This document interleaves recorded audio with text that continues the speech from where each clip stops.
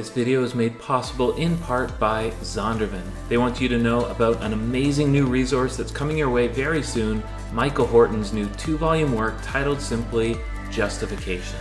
Stick around, I'll tell you more about it in just a moment. As you can imagine, a trip like this takes a lot of planning. We plan things down to the hour, sometimes down to the minute, and usually that goes very, very well. Sometimes it all falls apart. Yesterday our flight landed in Germany. We had a connection there to come down to the south of France. We were met by an airline employee who said, "Are you ready to run?"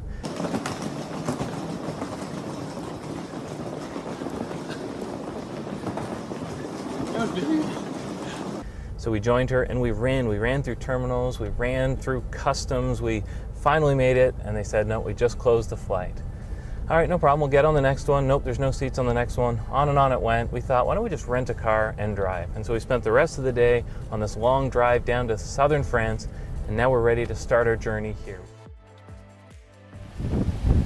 One of the lesser known stories, at least in the English world, related to the Protestant Reformation is the story of Marie Durand, who was a Protestant imprisoned in this tower simply for being Protestant, really for having a family that were leaders within the Protestant movement. She was held prisoner in this tower for many, many years. And if we go inside, I think we'll find some exhibits there related to her life and to her times.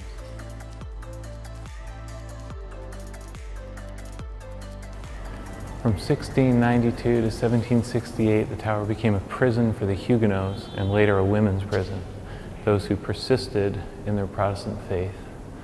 So that's who was held here for many years. Here's a list of some of the people who are held in the tower, including, of course, Marie Durand. I've heard that there's a piece of graffiti somewhere in this tower attributed to Marie Durand. I'm eager to find it. I'm not sure if it's here or if it's somewhere else. There's all sorts of graffiti here left by people who are imprisoned in the tower. There's one piece of graffiti here that is especially significant. It's the word simply resist in French, résister. And tradition has it and has had it since Marie was here, that she was the one who wrote this just as a sign, as a symbol of her resistance against conversion, against denying her faith, denying her Savior. Got it here behind glass. What an amazing little artifact of a life well lived.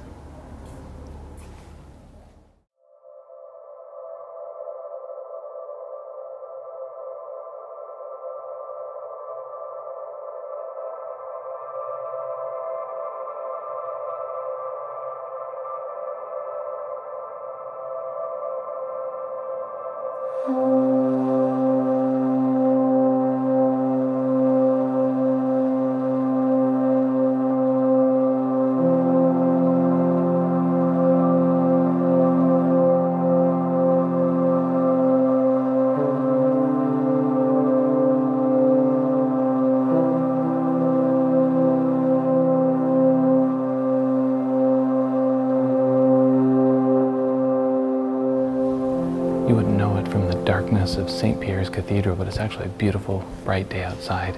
This is the cathedral where John Calvin preached for many years. There's very little that remains here that's original. I believe the pulpit exists, but it's been reconstructed. But there is his chair set in the darkness there by a pillar. We'll go take a look.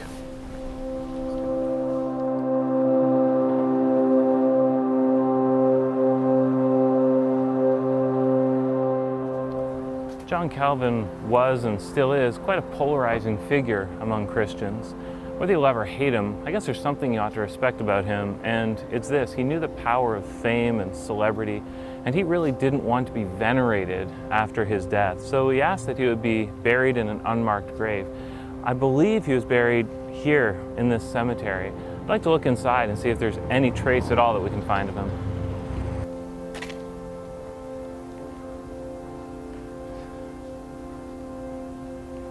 I don't even know where to begin. We can look over here maybe.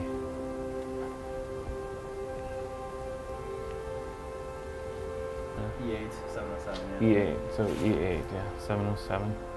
So just follow the road around. I think it's this one over here with the little fencing surrounding it.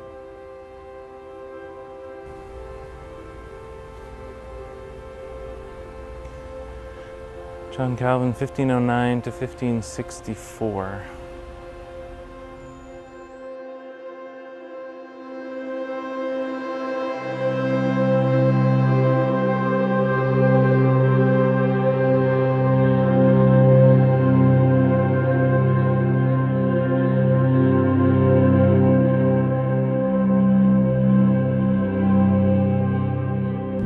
Well, that brings me to the end of this epic journey. I think it was a success. I went where I wanted to go. I found pretty much everything I wanted to find, but I'm not quite ready to head home yet. Aileen and I just had our 20th anniversary. We're going to spend a few days together here in Switzerland.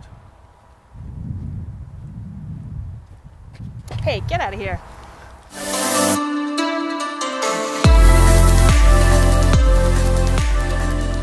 The doctrine of justification stood at the very center of the Protestant Reformation. And that's because it stands at the very center of any systematic reflection on the meaning of salvation. It also stands at the center of our piety, of our mission, of our life together.